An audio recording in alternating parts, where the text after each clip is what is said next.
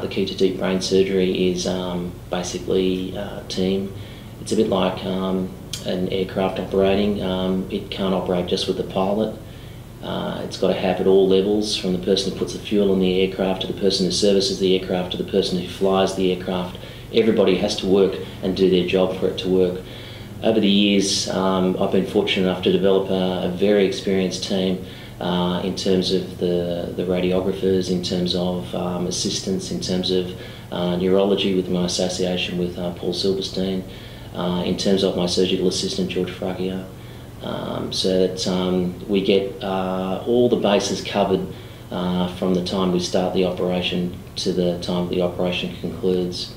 Over the years, I've largely worked with Mark Donnelly and Greg Purcell, who are highly specialised trained anaesthetists, adept at looking after a patient who's having this, what can be quite a scary procedure unless it's in expert hands.